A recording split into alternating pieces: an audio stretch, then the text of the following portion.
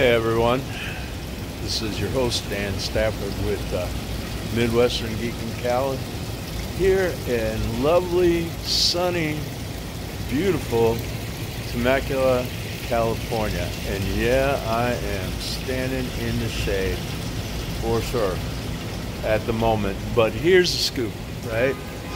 It's about 108 degrees right now out here, and I've been dealing with these 100+ temps all week. Yeah, it's been over 100 since, oh geez, well, probably about a good 7 days so far. And I usually try to go and get about 10,000 steps a day in, and here we go. I'm doing something kind of old school because this temperature stuff has been kind of brutal for trying to get outside and get steps in.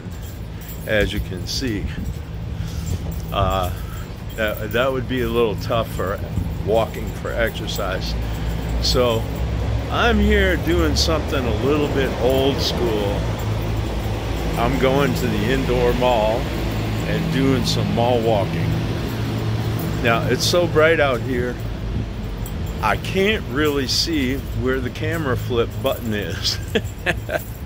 So I'm gonna have to hike along, but I'm not that far. I'm maybe about a block away from the entrance to the indoor mall. But you know, strikes me that this might not be a bad thing for indoor malls, because it's a great place to go walk, buy yourself a little something to sip on at one of the beverage shops in there.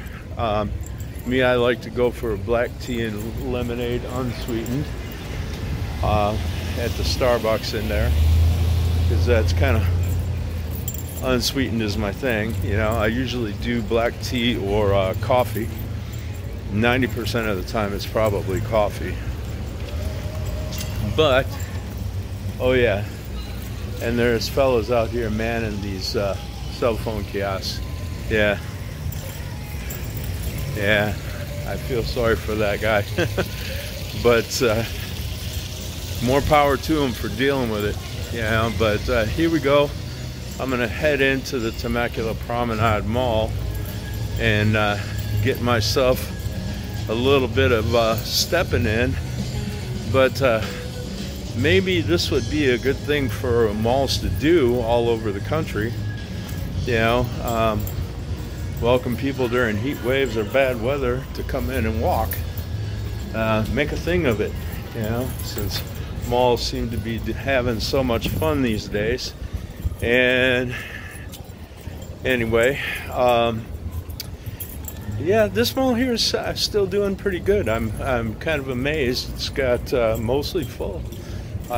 We got some local shops and stuff, and of course all the big usual suspects, so to speak, big chains and stuff. But there's quite a few little locals in here, and it's a kind of cool thing. And if you got an outdoor mall, something you might want to consider is maybe adding on an overhang and some glass enclosure on the sidewalk part out on the storefronts, so that people can actually come and walk around and see your stores when the weather is kind of nasty.